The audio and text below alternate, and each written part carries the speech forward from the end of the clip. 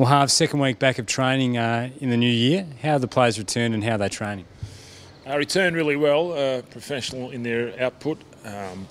So we're just starting to move into competitive training, scenario type training, more specific to game plan, and also being more accountable for each other opposed to pre-Christmas just having outnumbered drills. So we're starting to find out a lot more about the players, particularly in trying conditions. What are you learning about the playing group, sort of being new to this playing group? Obviously, January's a tough month with the training, but also the conditions as well. Me personally, I'm about to find out a lot more about the players individually and when they start playing on each other and how competitive they are and what sort of football smarts they bring to the table, and really find out a lot more about the way they think through the game and the way they actually play the game. So for me personally, I've got a lot to learn over the next 2 or 3 months about players.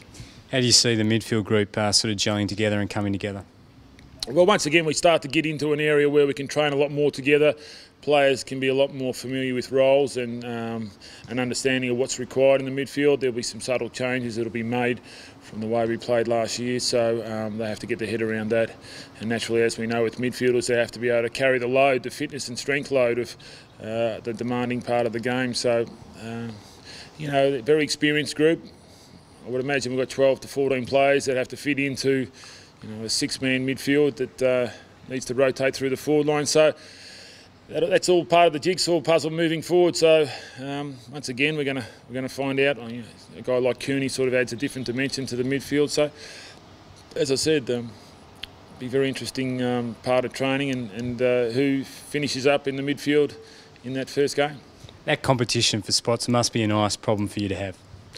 Well, it is, but as we know, midfield, quite often clubs have got 2 coaches in that area. It's very well defined now, very well developed.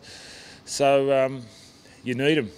Otherwise, clubs will find you out as the game wears on with evolving midfielders. So we've certainly got the experience, but we have to have the smarts and the understanding of working for each other and how that all works.